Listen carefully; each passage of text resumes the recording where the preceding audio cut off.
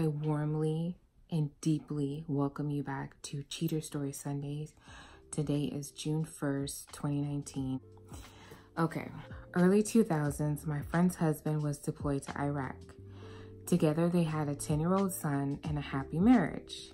One day while he was deployed, I'm at home when another one of our friends calls and screams, "Holy shit, turn on the news right now." I turn it on to watch a human interest story about a fundraiser at a high school 30 miles away. There on our local news is my friend's husband telling another woman with 2 kids how he loves them and can't wait to get back home to them. The news eats it up about what a great guy he is. That night, our group of friends convened and decided how we should tell her. Okay, this must be a really big group of friends. I was nominated, so the next day I had to sit her down and tell her what we saw. She called the news station and they were happy to let her come in and watch the story. They were also incredibly apologetic. The story has a somewhat crappy ending. She called him out, they started divorce proceedings, and he went on to legally marry the... He went on to legally marry the mother of his other kids and mostly ignored his son from the first marriage. This guy told his other wife that he was deployed to Iraq, but he wasn't. He was 30 miles away with his other family. And so I guess he would go back and forth. That's how he juggled it, because if he's telling his other family that he's about to deploy, so most likely he was going back to the other family, 30 miles east. That's messed up. Wow. Okay, all right, story number 2. My brother was at a small party with 2 friends and his wife. He got tired and wanted to head home. His wife stayed behind. She gave some lame excuse and begged off going with him. His best buddy was there and would make sure she got home safe for him. He got in his car, pulled out of the driveway. Before he could get on down the block, he checked his rear view and noticed the room in the house they were all in had gone dark. He never really thought anything like what he was about to see was actually possible. So he had been suspecting for some time that something was up with her. Like he knew something was wrong, but he just couldn't put his finger on it. So seeing the lights out crystallized the situation for him and he turned right around. The house was dark. The front door was still unlocked. He walked right in and to the only room with any light. He opened the door to find his best friend and another acquaintance double teaming his soon-to-be ex. He hasn't really been the same since. Cause you know what? When you find out some shit like that, you start to question your entire relationship with this person.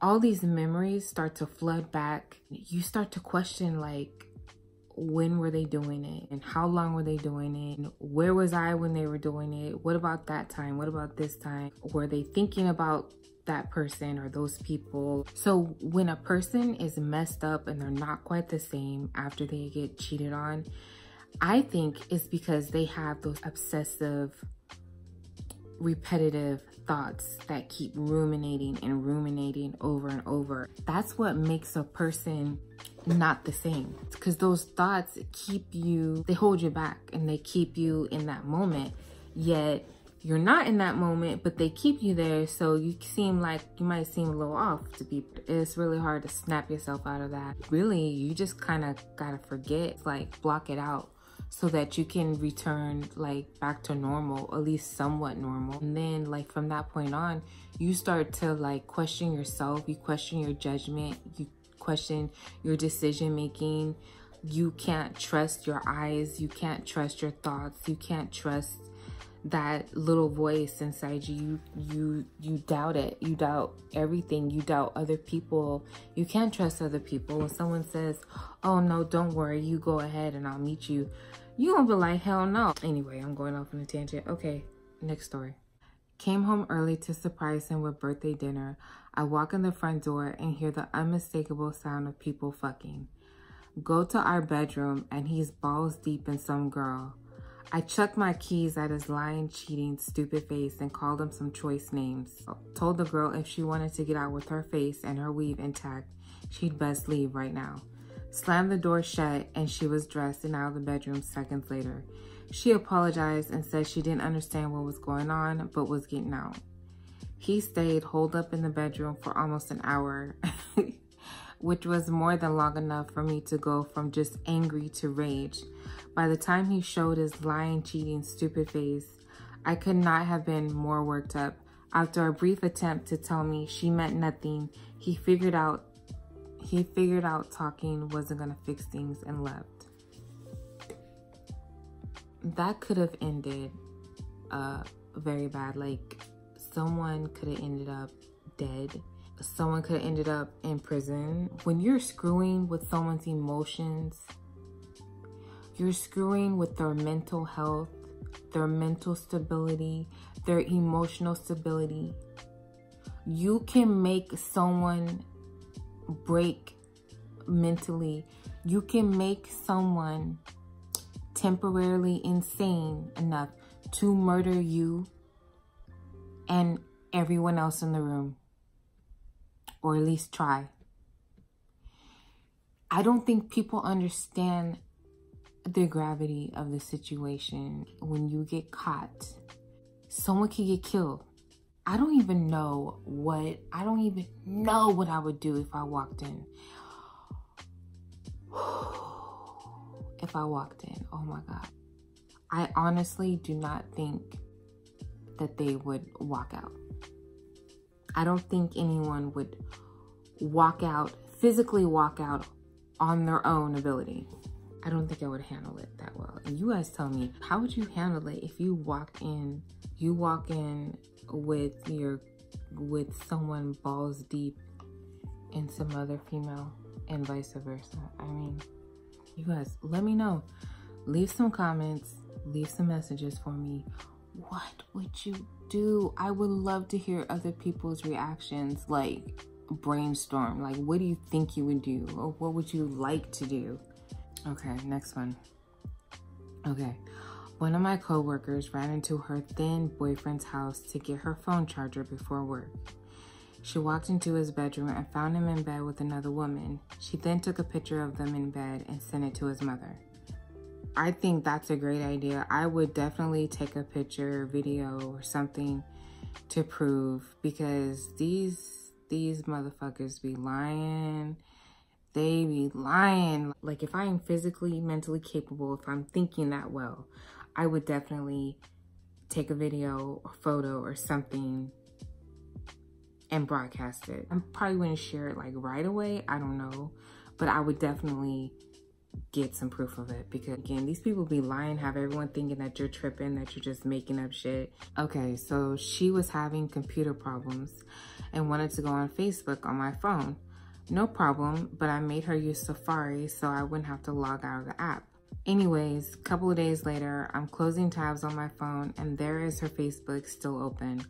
Well, I see she's chatting with her ex, John. Turns out they banged in our bed and we're gonna go out on a date soon. Oh my gosh. That's so messed up. Oh my gosh. Oh, okay, so there's more. I didn't know there was more. So in the messages, he asked that she wear something nice. I'm not the jealous type, so I leave it for a couple of days. A couple days go by and she wants to make love. Well, we are kissing and getting hot and heavy. I whisper in her ear, don't forget John wants you to wear something nice on your date Saturday. The look of horror in her eyes was magical. I put my shirt on and start walking out as she's crying and saying she's sorry. Gosh, I wish I could be that cool.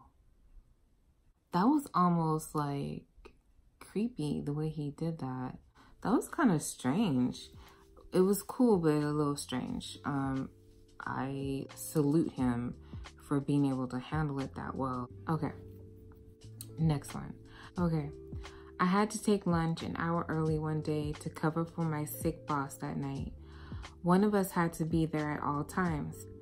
I opened the front door and there they were on the couch, clothes scattered on the floor, scurrying to cover up.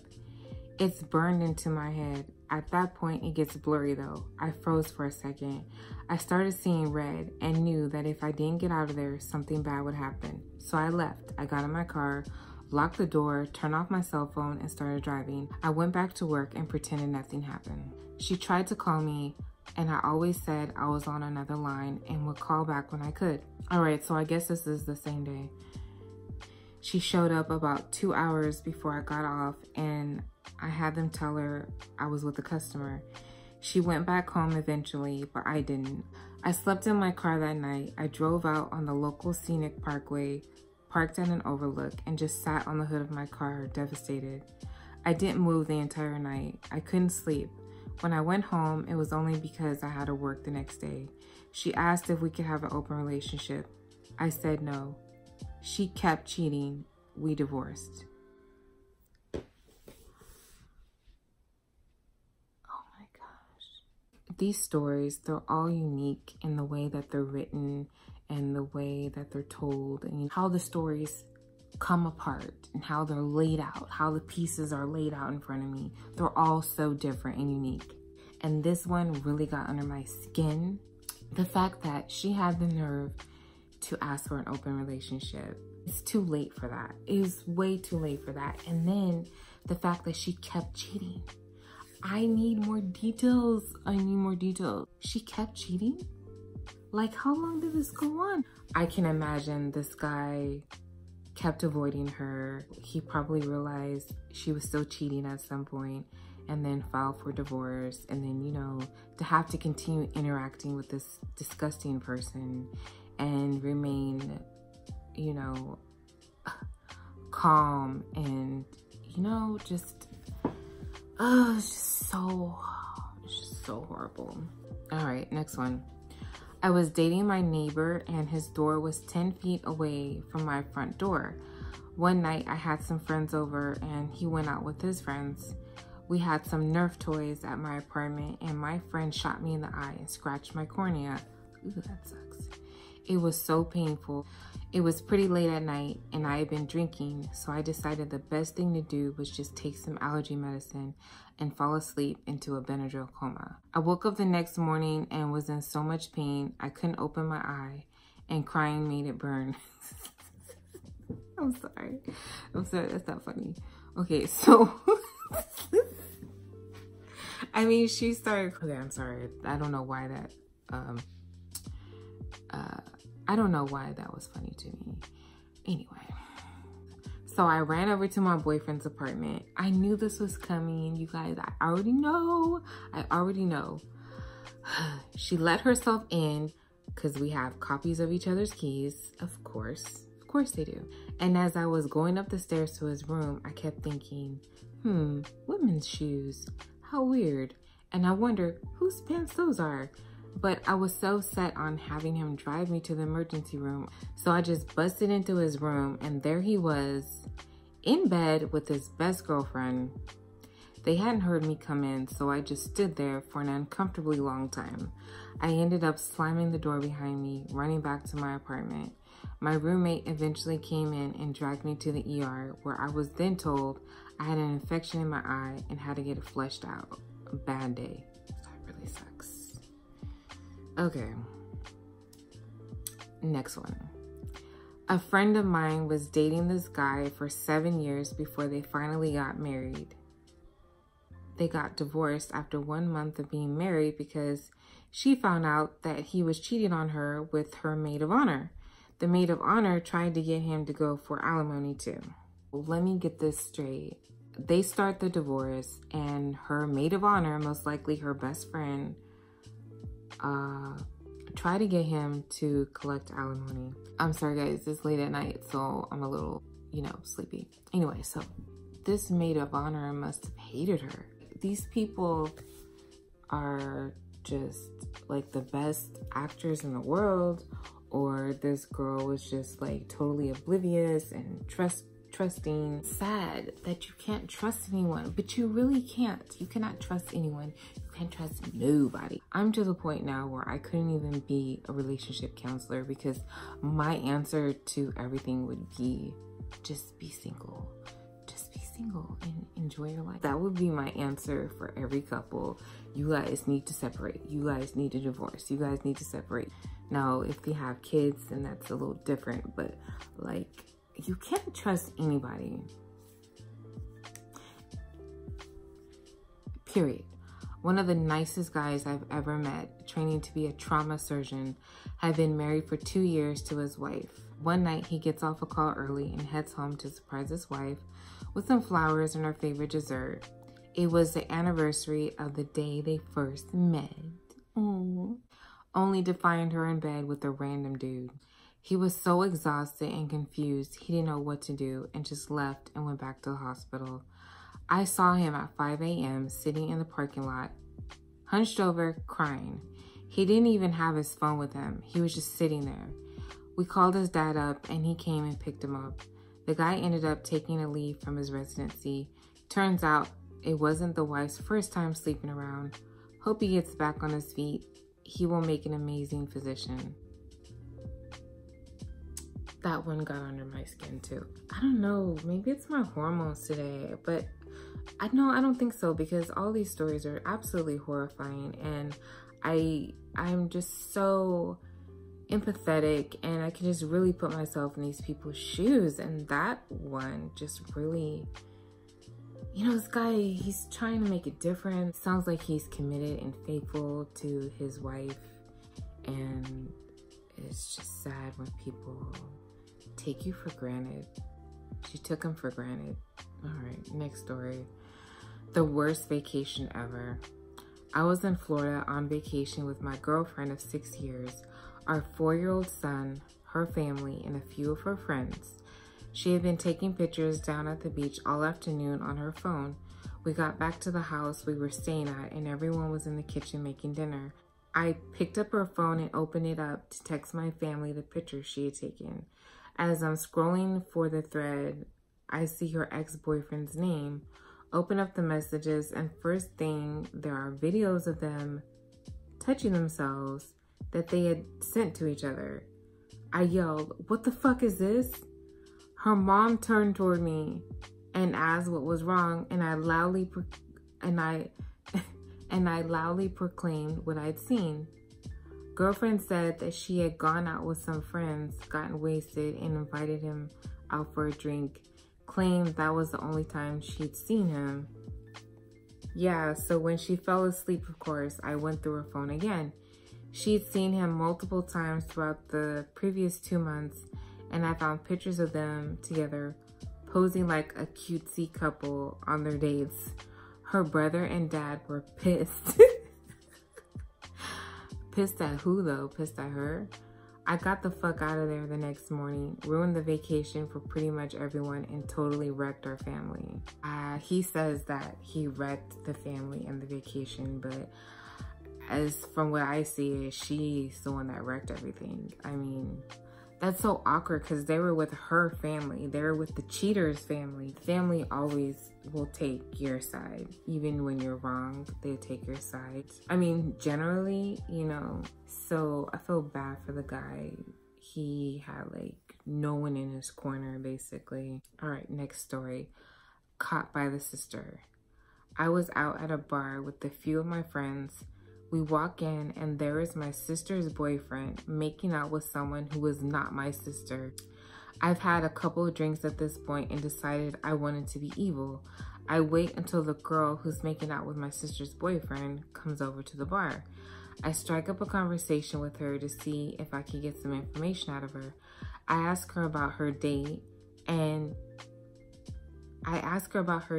she goes into this long story about how they dated back in high school but broke up, and now he's dating someone else but doesn't care because the other girl's a total prude and what they have is true love. I let her say her spiel until I introduce myself with my first and last name. She immediately starts sputtering something and I walk away to call my sister. Meanwhile, the shitty boyfriend is across the bar being filled in on what just happened. He immediately calls my sister and tells her that I'm a liar and he's still at work. I sent her pictures of the two of them together and they ended up breaking up the next day. See? She took pictures. See what I said earlier? They will lie. They will lie. They will lie their ass off. That's why you have to collect evidence. Next story. At least she got a new best friend. We had a huge fight the evening before regarding his odd behavior and this girl in his life that I didn't feel comfortable with. She ended up messaging me afterwards to assure me that they are like siblings and nothing would ever happen. Fast forward to the next day, I get a message from his best friend asking when he was coming back. So I called and told him we haven't spoken since our argument. My ex told his friend that he was coming over to make up with me and would be back in an hour. 4 hours ago. He had his phone off, which never happens, so I gave him the benefit of the doubt that maybe he got in a car accident on the highway between our houses or something of that nature. Went for a drive with his friends, stopped at a couple common stops of his, nothing, so she went looking for him. Then I figured I would check one last spot, her house. Sure enough, there he was, parked in the driveway. They didn't even make it inside. His best friend hopped out of my car, banged on his window where they were butt naked, yelled, "You got some shit to fix," and ran back to my car. Ex kicked the chick out naked on her driveway, and the car chase ensued down the highway back to my place, where he begged and pleaded with me, saying it wasn't what it looked like, blah, blah, blah. And that was the end of that. Bonus, his best friend became my best friend instead after that. So the cheating boyfriend's best friend helps her track down the cheating boyfriend. And then after all the shit hits the fan, he ends up becoming her best friend. I also like the fact that he kicked that girl out on her driveway, kicked her out naked. That's what she gets. She had just told the girl, "Oh, we're like brother and sister, nothing would ever happen." And there they are the next day in the car. And most likely they had been fooling around for a long time. I'm pretty sure that wasn't the first time that, you know, they did some things. All right, next story. It's always good when the story of a man with 2 girlfriends ends like this. Okay, let's find out. He agreed to meet me for lunch on my birthday at work. My manager decided to let me out a few minutes early, and I saw him being dropped off by another girl who kissed him goodbye and drove off. It turns out neither one of us knew about the other and thought we were dating a sweet guy, not a fuckboy. We both dumped him and became pretty good friends. I even went to her wedding in December. Life can be funny sometimes. It sure can. All right, next one. She'll never finish 0 Dark 30 now. That's the title. Let's see. My ex-fiance and I had been together 6 years. I sold my condo, got rid of my furniture, moved out to the suburbs, essentially gave up my life. I commuted over an hour to work. Just to give you an idea of what kind of selfish guy this is. I was in the living room upstairs watching 0 Dark 30 on Netflix, which he refused to watch for some reason. He was in the basement playing around on a guitar. The house was old, built in the 40s, and still had the original floors. During a quiet part of the movie, I heard him open the laundry room door downstairs, and he started talking to someone on his cell and telling them he loved them and calling them baby. I go downstairs to confront him. He tried to deny it, but eventually it comes out that this is a woman he works with. It's been going on for 3 months. This dirtbag strikes up a relationship with a coworker, and if they've been dating for 3 months, I'm pretty sure there was some shit going on before then, like long before then. I'm sure there was some chemistry, there was some flirting, there were some things that shouldn't have happened. You know what I mean? That's messed up. Next one, the multi-level marketing cheater. Walked in on my girlfriend while she was hooking up with another guy. "What are you doing here?" she says. "You gave me a key, remember? I ended up not working today and wanted to surprise you." 15 years later, she reaches out, leaves me a message that she'd like to talk. I figure she's doing some 12-step thing or something and wants to make amends. Nope, she wanted to try and sell me on Amway. Next story. Ask Santa to bring you a new husband. Ooh. This one's gonna be bad. Okay. While watching the Christmas parade at Disney World with our family and friends, my husband handed me his phone to take a picture of our kids. He received a dirty text as I was snapping a photo. I threw his phone in the trash and we didn't talk about it until we got home. From the trip 3 days later, I kicked him out and filed for divorce. Good job. Wow, good job. A dirty text That's so sad. Next one, a prank gone wrong. Had a really close group of friends who would always prank each other. One of my mates found out the Facebook password of another, so we all got on Skype together to prank him, myself included. We logged into his Facebook account, 7 people in total, to make a stupid status. At the same time, we saw my partner of 5 years was messaging him on Facebook about how good making love was last night. Oh my gosh. And about meeting up again. Oh my gosh. That story is so humiliating, because what if she found out about that and wanted to keep it private, wanted to keep it a secret? But she can't do that now because 6 other people know about it now. That's so horrible to find out that your boyfriend or your girlfriend has been making love to someone else, especially one of your good friends. Like, they were all good friends. Accidentally, the other woman. I was in a long distance relationship and my boyfriend would visit once a month. One day, a friend told me that her cousin had attended my boyfriend's wedding. What? Okay, I'm gonna read that again. One day, a friend told me that her cousin had attended my boyfriend's wedding the night before. Hold up. Her boyfriend got married. After some digging, I realized that he had married the woman I thought was his roommate. Oh my gosh. I was the other woman the whole time. All right, next story. My mom came home to our old farm property to find my ex-stepdad porking his girlfriend in the front yard on their 35th wedding anniversary. She called the cops and had them both removed. It's bad enough that they were doing it on their property, but they were doing it in the front yard. That's gross. Next story, wedding bells never rang. Walked in on my ex-fiance 6 weeks before our wedding. She was sleeping with one of our co-workers. Quit my job there. She made me cover the remaining costs of the wedding since we were within the 90-day limits and only my name was on the contracts. I moved away to college. She stalked me. I put a restraining order on her. I got counseling. I was a mess. See, when people cheat, they've just ruined everyone's life. They just fuck up everything.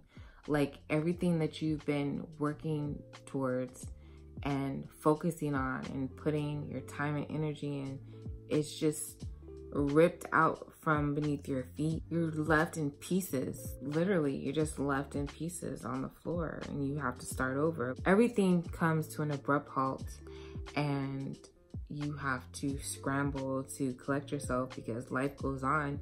You still have to go to work. You still have kids to raise. You still have dinner to cook, and you're just left just a mess. I'm glad this guy went to counseling. You know, he didn't try to handle this on his own. All right, next story. My fiance dragged me to a jewelry store to pick out possible wedding rings. She took off for her place later that night because she had a work brunch the next day. She lived a little over an hour away. I took the next day off of work and decided to surprise my fiance by showing up at her place at 8:30 in the morning.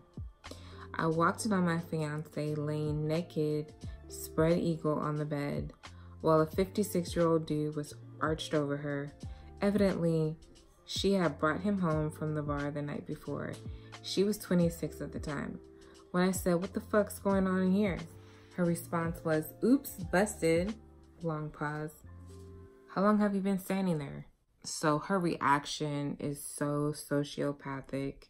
Like, she didn't even give a shit. And the fact that she dragged him to the store hoping this guy will propose to her, it's like just one big mind fuck for her. Like, she doesn't give a shit about this guy. She's like, "Hey, buy me a ring. I deserve to have you and you need to marry me." Why would you want to marry someone knowing that you're a piece of shit?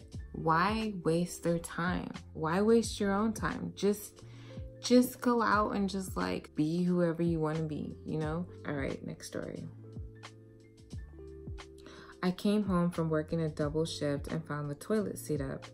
Either my wife didn't take a pee for 20 hours straight, or there had been another man in my house. And this guy is sharp too because he caught that right away.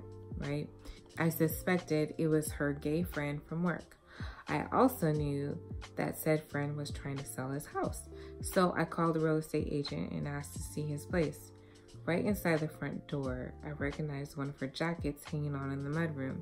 I proceeded to the living room and bam, right on the mantle was a picture of my wife and this guy. We divorced shortly after. She ended up marrying this guy, then cheated on him, and now they're divorced. It kind of lost me when he went to that house. They pretended that her friend was gay so that she could have this guy around close to her so they could hide in plain sight, basically. Okay, next story. I came home early from work and walked in on it. The funny thing is, I had wanted an open relationship, but he said that he couldn't deal with that. It turns out he was just selfish. And we see that a lot. A lot of cheaters, they want to cheat. It's okay for them to cheat, but you can't. All right, next story.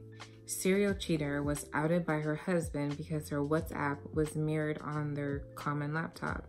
She was apparently texting her paramour right next to him as they were in bed.